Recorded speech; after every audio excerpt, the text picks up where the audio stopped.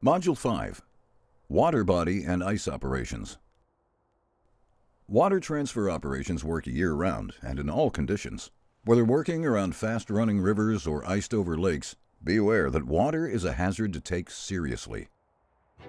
Welcome to the Energy Safety Canada video series on surface water transfer operations. This module focuses on working around water and on ice. Working on, around, or in water bodies and on ice are common activities in water transfer operations.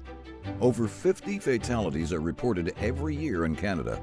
No one plans to fall through the ice or to enter the water, but these events happen and the risks must be understood. It is a good practice to establish a safe working perimeter where specialized PPE and procedures are followed. Planning and oversight.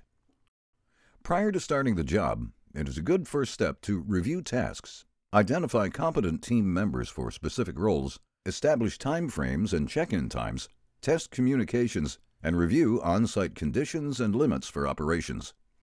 Common activities are testing ice thickness, cutting access holes, deployment of equipment, inspections of equipment, and measurements of the water source. Each of these presents a high degree of risk. The best mitigation is to minimize operations by people as practically as possible. Ensure that everyone knows what the rescue plan is if the job doesn't go as planned. Quick reactions and knowing who is responsible for each job can get people recovered and out of harm's way faster. Cold shock. Working on ice and around cold water is a particularly dangerous hazard. This is due to the rate of energy transfer in water. Being immersed in cold water will remove heat from the body much faster than in air alone. Cold shock is a common cause of death from immersion in very cold water. The immediate shock of the cold causes involuntary inhalation, which can result in drowning. The cold water can also cause heart attack due to the heart working harder to pump the same volume of blood throughout the body. A person recovered from the water is still at serious risk and should see a medical professional right away. Planning and rescue equipment. There is specialized PPE for use around water and when working on ice. Immersion suits can be used which insulate workers from cold shock and are designed to be buoyant. Workers wear a harness attached to a lanyard to aid in recovery from shore. High-visibility flotation suits are available for rescue workers, as is a special polypropylene rope that floats. Testing the ice. One of the first tasks is to test the ice thickness to determine if it is safe to load with people or equipment. From the result of the test, your supervisor can calculate the weight of people and equipment to be used and the strength of the ice in question. Anytime the ice is being penetrated, a rescue plan needs to be in place, as the unexpected can occur. Alberta OH&S mandates a minimum of 10 centimeters of ice for walking on ice and 15 centimeters for operations. When testing ice thickness, a separate borehole test is needed for each section as the ice thickness will vary. Blue ice has frozen very slowly and generally is good high-strength ice, while white or opaque ice is not as dense and has less strength. In some cases, ice may not always be supported by water. If the water source has dropped or is not flowing under the area, the ice will not be supported. This is an extreme hazard and must be avoided. Operations on rivers can vary drastically due to flowing water and erosion. The path of the water flowing under the ice can cause weak spots and inconsistent thickness. Working on ice alone is not recommended. At minimum, 2 individuals should be present at a minimum distance of 10 meters separation between workers when testing ice thickness. Each person working on the ice should have 2 additional people stationed on the bank holding the lanyard for recovery. Planning.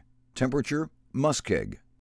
Temperature changes can affect the ice quality and strength very quickly. Drastic changes in temperature may require retesting of the ice before normal operations resume. Working on ice that has formed over MUSKEG presents challenges. Ice thickness over MUSKEG is inconsistent, so the loads that can be placed on it are difficult to determine. Work on MUSKEG is inherently more dangerous, and specific plans should be made for each situation. Ice access.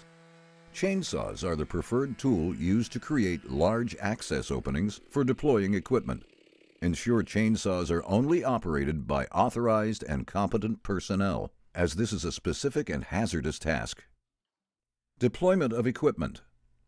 One of the best ways to minimize risk to personnel is to work from the banks as much as possible. Utilizing pickers, cranes, or other shore-based methods is the preferred method to deploy equipment. Cold water rescue. A detailed rescue plan where each member of the crew has a role is an important part of preparation. Rescues from ice and open water are unique and beyond the scope of this video. Be sure to know your role and what the company's specific procedure and equipment to use are. Flowing ice and ice jams. Flowing ice and ice jams are unique hazards to water transfer operations. In addition to being hazardous to people, equipment has been lost to high forces involved. Over the course of a few hours, a completely frozen river can break free and clear, taking any equipment deployed in it downriver and potentially pulling in gear located on the banks. Biological concerns. There are times when the water sources may be contaminated or suspect. Biological contamination may be a hazard. Ensure proper industrial hygiene practices are used. Water body and ice operations are dangerous. Thoughtful planning and clear communication between all workers is necessary to ensure the safety of everyone on site.